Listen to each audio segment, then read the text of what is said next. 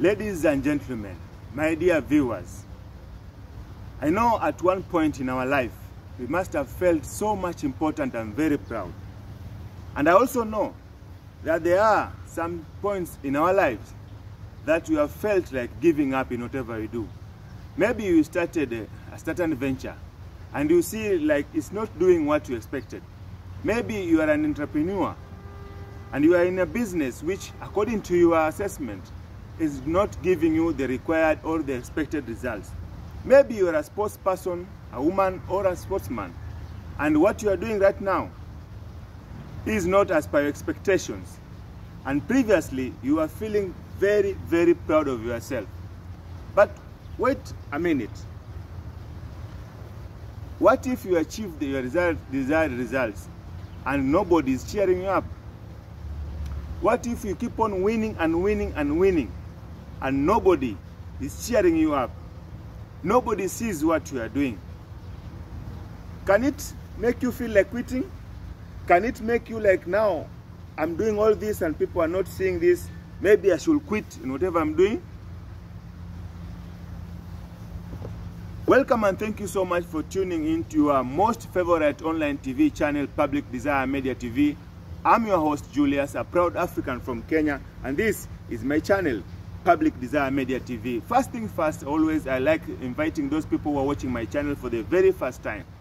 If you know that you're watching my channel for the very first time, please feel at home, feel welcome. This is the channel that you need to be watching each and every time that you want to be inspired to achieve more. Remember, I had said in my earlier videos that in this channel you'll be getting top trending stories, and also in this same channel you'll be getting historical site visits and random street interviews on matters of human interest. And this channel is also geared towards making people realize their dreams or maybe do more in whatever they are doing. For those who are already subscribers in this channel, thank you so much for being part and parcel of the growing Public Desire family. Remember, I'm only 200 plus subscribers and gearing towards 1,000 subscribers to reach the YouTube benchmark. Now, if you like this video, don't forget to like this video, share it as many times as you can. Now I've introduced myself. I want you to know in the comment section why giving up gives birth to regret. Remember, there's this one particular person known as Michael Jordan.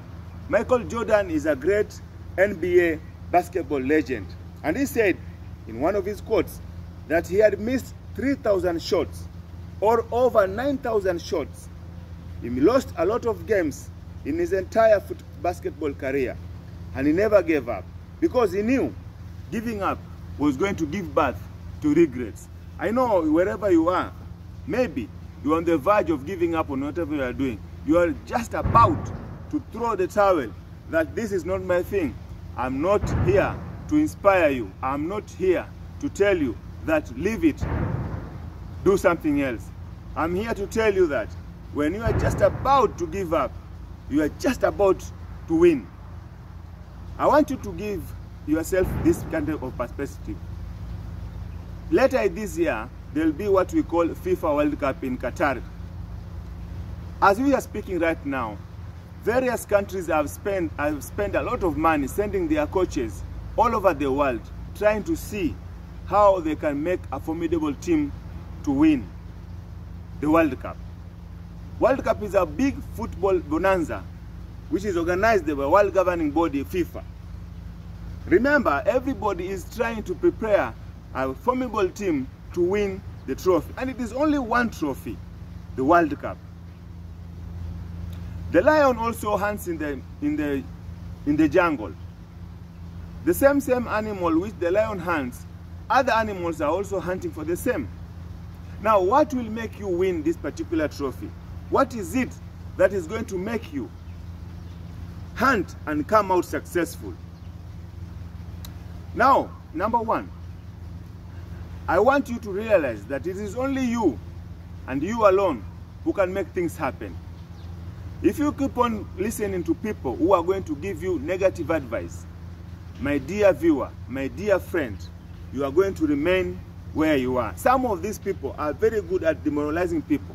Some of these people, when they are just about to see you succeeding in whatever they are doing, they are going to tell you that this, look, it's going to take you this many years to succeed this. You rather do this. And as you keep on trying new things each and every day, I know you will be spending your time. I know you will be spending all what I said earlier, money.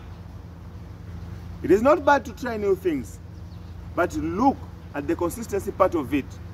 People will be calling you, so and so, are you doing this? You will tell them, no, I left that, now I'm doing this. In the verge of time, they'll call you again, so and so, are you doing this? You will tell them, no, I left, I'm doing this other thing. My friend, my viewer, you'll be losing consistency, you'll be losing customers. Each time they contact you, they'll find that you left that particular thing and now you are doing something new. When they are looking for you for that something new you are doing, they realize that you left that and now you are doing something else. When they are looking for you for that something else you are doing, they realize that you left it and you are doing something else. Now tell me, in 10 years' time, will you have even one customer whom you trust? Will you even have one person whom you can call when you are financially stressed to bail you out? Your answer is as good as mine. I want you to realize one thing, my dear viewer. When people are going for a football extravaganza, the football match, you know, I like using football because I am a former footballer. People run for that one ball in the field. Remember, there are almost 11 players this side, 11 players this side. And the goalkeeper has been placed between the posts. He knows very well that despite these people, what they are doing inside the field, all of them, they want to score here. All of them want to score here. So the goalkeeper will try to be very smart. He knows that this kind of play tactics the people are using, they all want to find a way how to defeat me between the posts. Now, my viewer, everything that happens in life, everything, the ups and downs that happen in life, I want you to realize that they are all designed to defeat you. Everything that happens is designed to defeat you. But if you can have a closer look at what is happening, you realize that it is not defeat. It is designed to make you succeed. And now, I want you to ask yourself, what measures success? How do we measure success? What if you win a certain trophy more than 3 or 4 times or 5 times and you realize that there's nobody to cheer you up? I want you to tell you the reason why people will not cheer you up. Once you win more than the 10 times, these people will not cheer you up because they'll say there's no formidable opponent. It's like you are running around alone, and whoever runs around must win the race. Now, my viewers, now, my valuable people, I want you also to realize one thing in life, that it is not about how far you have run. It is about how many people you have helped to achieve their dreams. It is about how many people you have given them a hand. You have given them a hand to come from where they are, to come where you are. I don't dispute the fact that success is measured by how many things you have achieved. I don't dispute that. But in my own opinion, in my own perspective, I know that success can only be measured by the number of people you have helped. Take a good example of you farmers, those people who are in farming, those people who are doing wheat farming. I'm here with you today. You have a good plantation. Maybe it's a big 10 or 20 or 50 acres. You are doing wheat farming. And your wheat is doing so well.